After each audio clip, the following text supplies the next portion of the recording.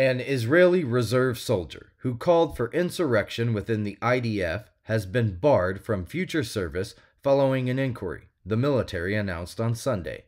The man, who is a business owner and a known Likud activist, posted a viral video while masked, urging rebellion against the IDF Chief of Staff and Defense Minister Yoav Gallant.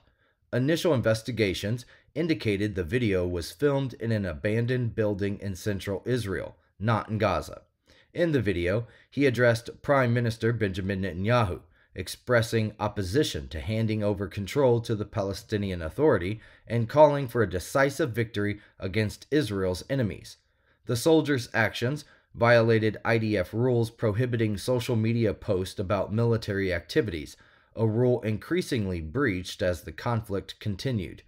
The video was shared on Telegram by Netanyahu's son, the Jerusalem Post has reported.